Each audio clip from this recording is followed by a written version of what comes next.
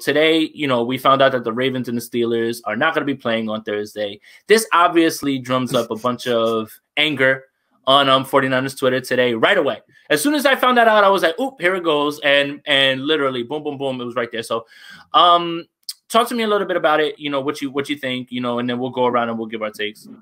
I think it's Nick Mullins' fault. I think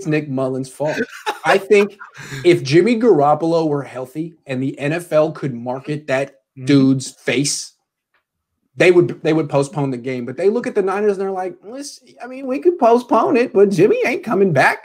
It's still Mullins. You're still going to lose. Screw you. Go lose. We don't care. I think that's basically their attitude. And it's the same attitude they had in the last game against the Saints. I mean, all you had to do was breathe on Drew Brees, and it was a 15-yard penalty because he's not a football player. He's not a quarterback. He is an investment the league has. He makes the league money. They market him. Nick Mullins, who are you? You don't even have a name. You don't even have a face. If you get hurt, see you later. It's like a different set of rules for Nick. It's a different set of rules for the 49ers. Maybe that's why they kind of like having Jimmy Garoppolo, because they're like in this upper echelon tier of teams that have a quarterback that the NFL actually cares about and wants to protect, as opposed to poor Nick Mullins. He got blasted in that game. They tried to market him before that Philly game. Remember? So remember when they were showing the top quarterbacks right there, they had Nick Mullins and not Carson Wentz before that. So they tried that and they saw what happened and they were like, all right, we're not doing it. We're out. And I believe that's what happened against the Packers too. They're like, opponent for what? It's still Nick. Yeah.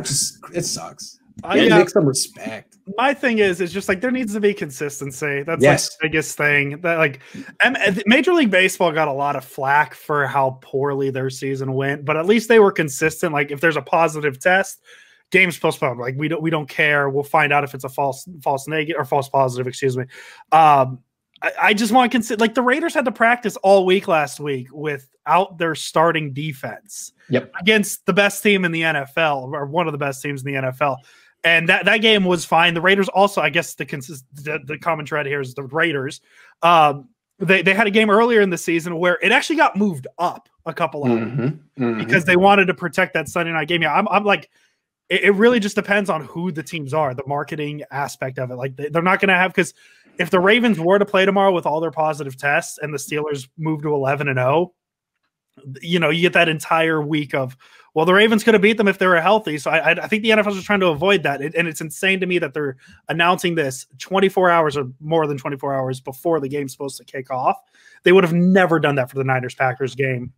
Period. It's just disgusting, Andrew. And it's like they're playing favorites. Like, well, this game matters. The Ravens still are in it. The Niners aren't. They wrote the Niners off 3 weeks ago. That's not right. I mean, really, it's the most ridiculous season of all time, and the NFL is meddling in it and playing favorites. It's disgusting.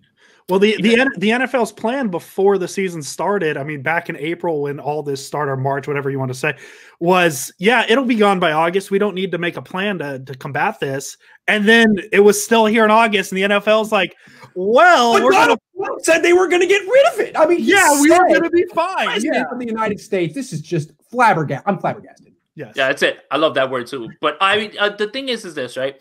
I think that the NFL really, if there was no other games this week, tomorrow, if there was no 2 other games, they probably don't call this game.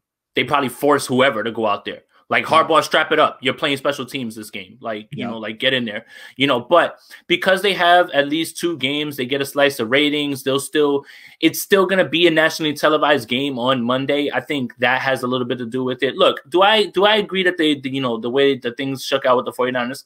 Come on, the fan in me is going to sit there and say, I didn't really like it because you wanted those guys to get on the field. But correct me if I'm wrong. Did Kendrick Bourne test positive again, even if they would have moved that game? Like he wouldn't even been able to play in that game regardless. He did. That's true. Right. So, I mean, it sucks. I knew that was going to happen right away. But I mean, and then let's be even a little bit more frank. Would having those guys have really possibly changed that result?